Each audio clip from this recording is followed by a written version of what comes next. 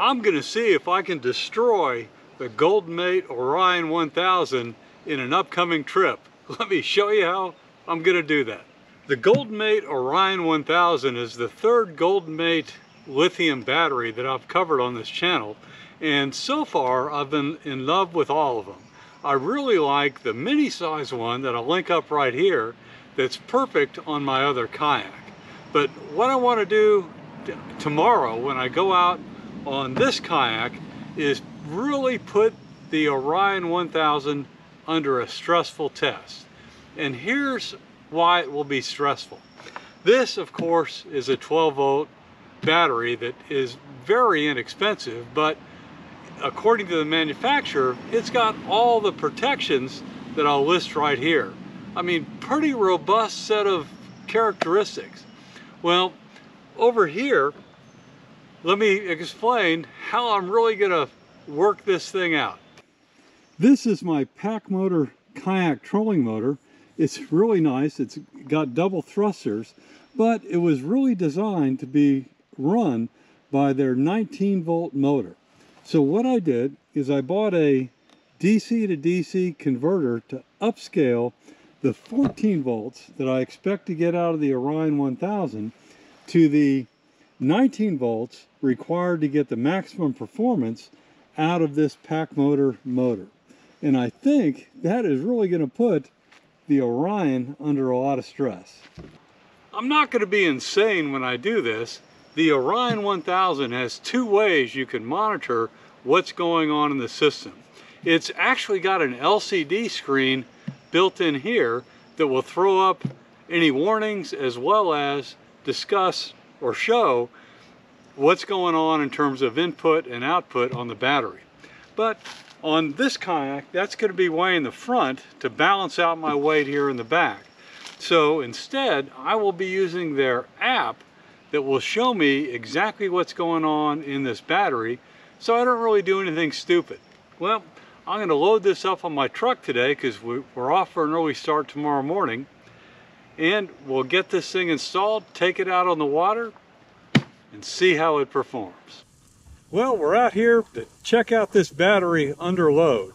So I've had it running consistently now for about a half hour away from the launch, and this app is really handy because it tells me that I've got 97% of the capacity remaining, and that while I was running, I was drawing 15.5 amps. So it's always good to know at max power what your motor is pulling. Now this battery, while I'm sitting here before I go out and go fishing, this battery is pretty amazing, although it is a little bit heavier than the other Goldenmate 100 amp hour battery I tested. So you can see that it's a ruggedized container. It's got two heavy-duty handles, and it's IPX6 rated, so it's pretty much fully waterproof. And I think the ruggedization is what adds a little bit to the weight. Now here are all the specs, so you can see that it's fully safety certified, has all the protections in the BMS that you would expect for a battery.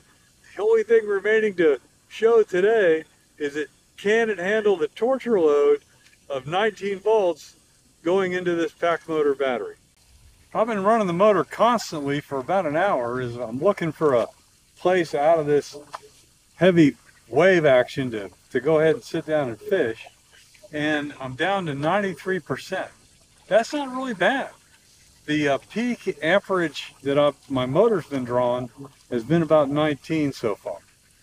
This is what everything looks like out here at Crossover 2.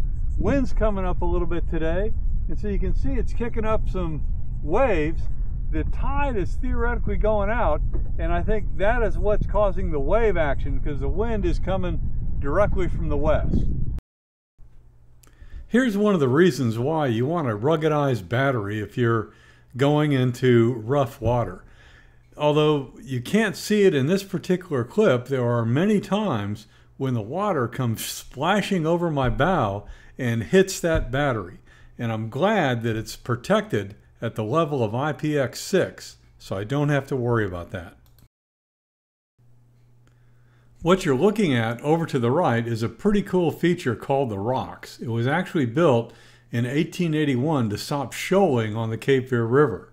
But the benefit to me and other fishermen is it created one of the largest salt marshes here in North Carolina, full of redfish, which is what I want to catch. I've been using that motor hard for the last 2 hours because we really didn't stop anywhere to fish. It ended up being more of a recon based on the white caps and the high wind and things like that. And let's take a look at what's showing on the app.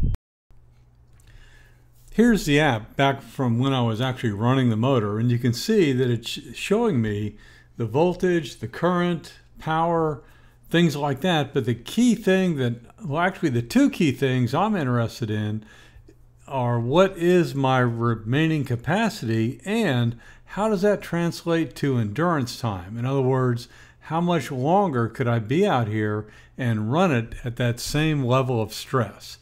Key information to get back to the boat launch.